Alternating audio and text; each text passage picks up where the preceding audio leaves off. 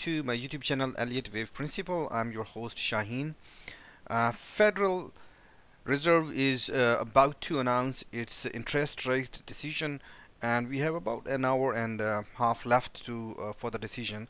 So I wanted to bring my analysis in the meantime and see where exactly the larger trend we're expecting in gold, silver, and in the stock market. And we'll start from over here, and I'll try to take some time and at least do a 10-minute video, and we'll try to see how much we can get in. I'm mainly going to discuss gold, silver, and stock market, especially US indices. So first of all, we have gold. We can definitely see that we have some sort of break is occurring right around over here. We have seen a double bottom right over here, and I was told you guys that I was bullish on gold, and that's what we are looking at right now. So on the medium term frame, next 2 to 3 months or 4 months, we are expecting for gold to go to 1880. How it is going to go to, over there, that's what we are trying to look at right now. I think the immediate resistance that we have here is probably a double top that could possibly be forming right around over here. So this double top is really solid. That will bring us to right when prices move right all the way over here. That will bring us to possibility that this whole could be a correction, and then prices could make a final bottom and then go up. Or this also is a possibility that this is actually a bottom, and then we have seen this price not going beyond this low. That would actually mean that we are expecting for the prices to go up and create a correctional pattern right on the top of the previous top. So both cases are indicating that we are expecting for the prices to go up. We are definitely can see we have seen an impulsive move and a corrective move, and this is similarly going on a smaller time frame. We have seen an impulsive move on a 15-minute chart and impulsive and corrective move. So above all, it looks pretty good. I think the accumulation pattern has completed on a larger time frame, on a we can say on a hourly time frame or 4-hourly time frame, and then we are expecting for the prices to at least shoot up to create a top with this one, and then we'll see how the prices react after that. As I said, the larger time frame, we are expecting for the prices to go to 1880 in gold and silver. We have seen quite a good positive motion in stock market. I was bullish on stock market, and we have seen quite a good price indication in that regard. So we'll look at into in a bit. Let's see how silver doing, right? So once again, we have couple of things right over here. We can definitely see an impulsive and corrective, or corrected, and over here we have another impulsive and corrective, and we are kind of looking, it looks like that we are right now probably looking for an extension wave right over here. Okay, the next immediate target once again brings us to 2123, which is double top with this one. I think a smaller time frame correction is impulsive wave is 15-minute chart, and a 15-minute correction chart, 15-minute time frame correction is probably going to complete right over here, and then we're expecting for the prices to go up. And then I remain bullish on gold and silver, but I think the next immediate target is an important one, and then how the prices react over there is gonna work out whether we are going to create a correction and continue, or whether we actually can go create a double top and come down and create a structure like this one as well right over here. But for now, we can see that clearly we have seen impulsive and corrective, and impulsive and a corrective and impulsive and a corrective on a 15-minute chart and on 4-hourly chart as well.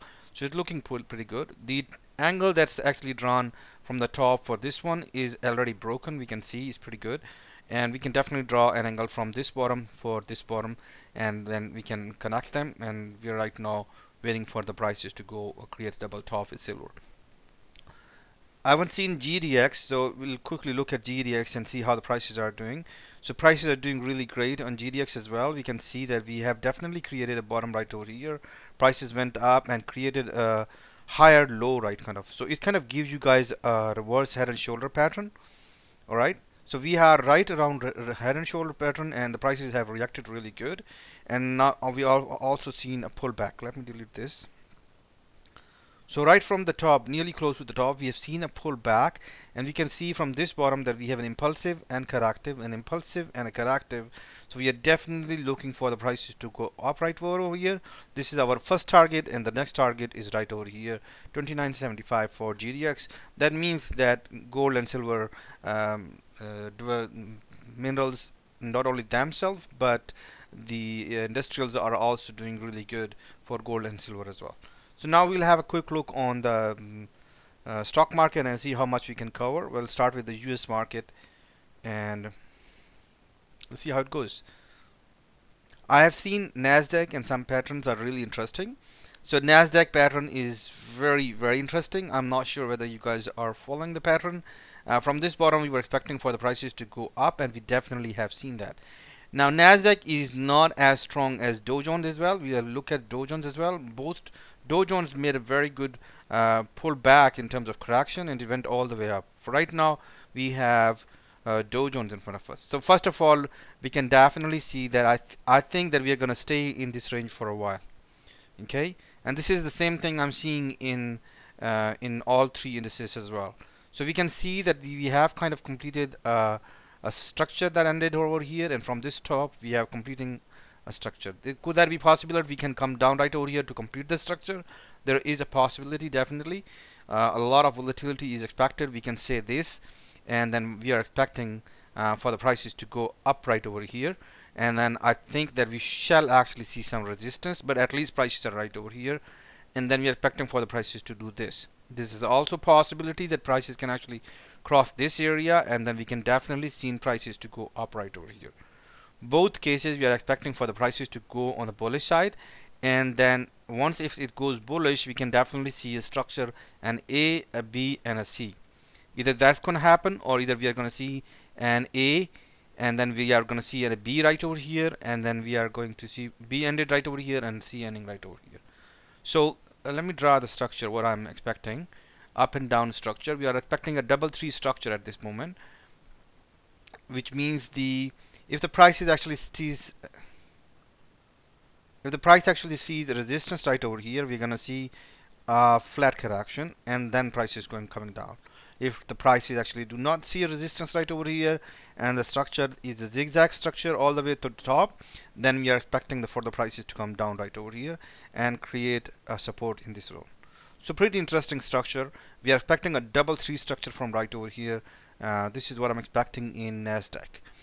And Dow Jones has shown a very interesting spike that we have seen. Let me have a look, and right over here.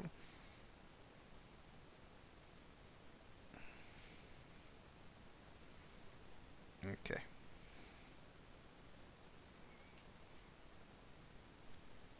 $15-minute chart is better. I think we are going to see some, because Dow Jones went up quite a bit, right?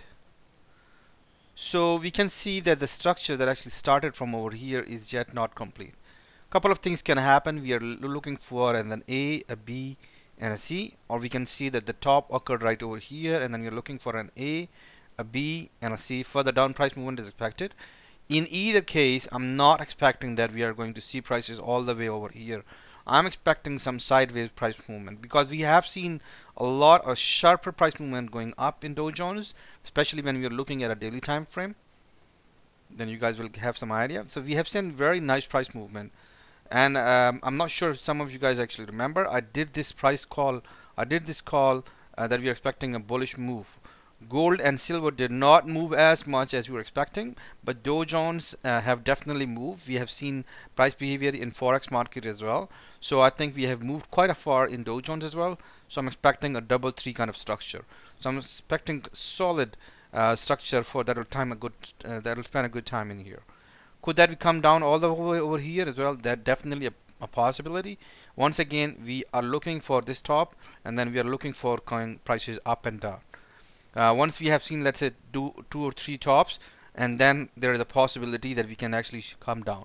But we right now need some sort of price movement on the top, basically a distribution pattern, before we actually can come down.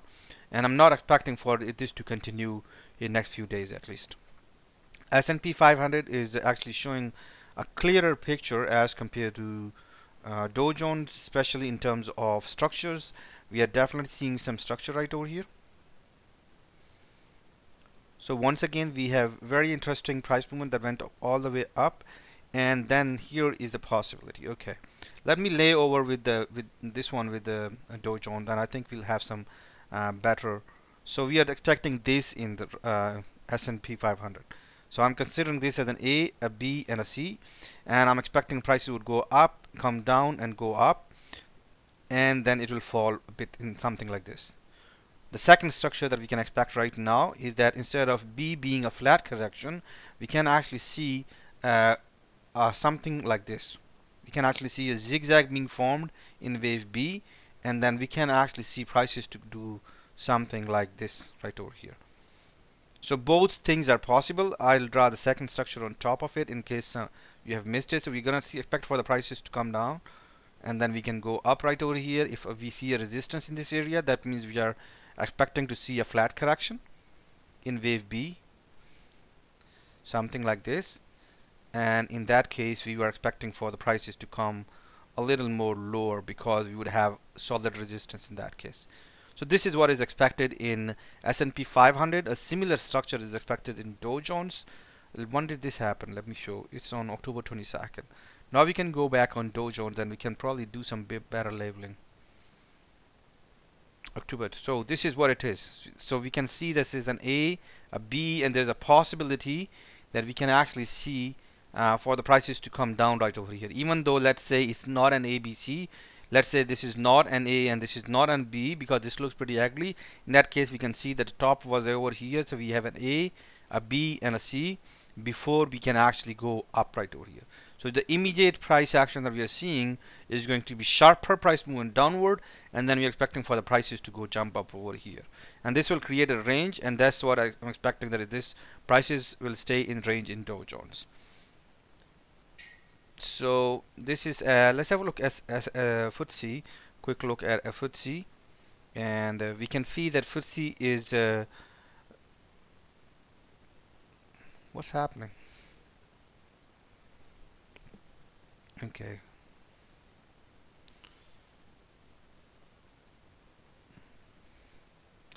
So I'm expecting, we can see that definitely strength that we're expecting in FTSE has come, and we are to see some sideward price actions in FTSE. So FTSE has the same price behavior that we're expecting in Dow Jones. We're expecting that we are going to see some correctional price behavior. Once we see 2 or 3 tops, we are expecting for the prices to drop. Nifty, we were alright, because we were expecting Nifty to go down on the bearish side. Instead, what we have seen is this behavior. Okay.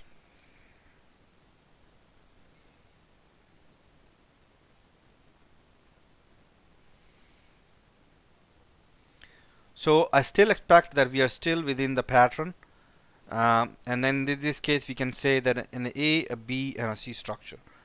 Alright, this is still a possibility. Or we can say that we have an A, a B, and a C structure. This is more reasonable. That means we have reached the resistance. We are expecting for Nifty to be bearish. Alright, so our call for Nifty, we're expecting for Nifty to continue on the bearish side, did not go well. Let's have a look how things are going on DAX. This is exactly the we were expecting for DAX to be on the stronger side, and then we have seen DAX to be on the stronger side. So what does that mean? It has gone up for quite a while. We are seeing the resistance coming right over here, and we can see that we are kind of seeing that the DAX and the FTSE are moving together with US indices for now at least. So that means we are expecting to see sideways behavior in DAX as well. So I'm expecting for DAX to continue on the sideways behavior. Once again, the similar structure is expected that we are seeing in S&P 500, Dow Jones, and Nasdaq. Let's have a quick look at US dollar and see how things are running in US dollar. And before we go on I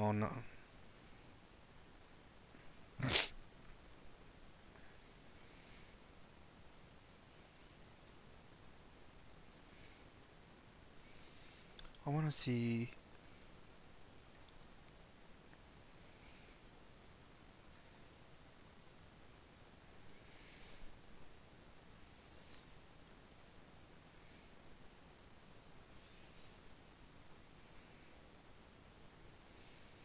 how this structure is going to unravel. Is a little I can't say at this point. Alright, so because we have expecting gold to be on the bullish side, Does that mean that we'll see some stronger price movement on the downside and go up and then come down? All right, but I'm expecting that we are seeing this structure right over here, an A, a B, and a C that will complete a flat correction. A similar behavior expecting that we are seeing in euro as well.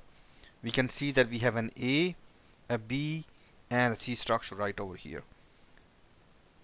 So on a smaller time frame as of today, because we have come down quite a bit, so does that mean that we have started some sort of correction from over here or over here? It's more likely that we are going to see some bullish price action on a smaller time frame. That means in maybe it will take a couple of days to complete that. Some we definitely can see some deeper price movement before we actually start falling down. This is also giving us a hint that we are expecting for what we are to expect in gold. Okay, and then I'll go back to gold chart and let's have a look at British pound. So before we can actually see, I think I need to correct that a bit. We can see a deeper price action from over here, and then we can definitely see something right over here. This is British pound and euro, and let's have a quick look at the DXY itself. Okay, yeah,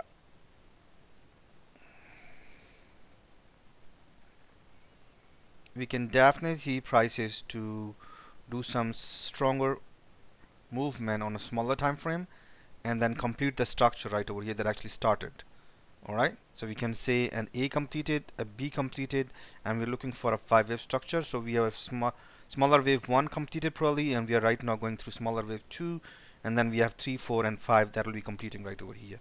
So we'll be completing a wave A, a wave B, and wave C structure, a 3-wave structure, a 3-wave structure, and a 5-wave structure. Within 5-wave structure, we have completed wave 1 and 2 is on its way, and then we'll have 3, 4, and 5. That's also giving us clue for gold right now. That means that we are to expect gold to create a top down movement. Okay, that also is possible that we are to expect for gold to go over in this way and then come down. So we have two things right now. Could that be possible that will gold go right over here and turn? I think gold has yet to make the larger movement. If you look at the chart, because we have seen euro on its way quite a bit, and we have seen British pound and US dollar itself quite a way on its way to completing the structure. That means the largest structure that we are looking for in gold is this one. So we are looking for a larger structure to be completed this one, and that also is highly likely that we are to see a price movement coming down as well. Okay, that will mean a new low is possible in gold as well before we actually can go upward. So right now the immediate resistance that we are looking for gold is somewhere in this range right over here, which is 1727. I hope that I was able to provide some assistance. Wish you good luck with your trading. Have a good one, and bye bye.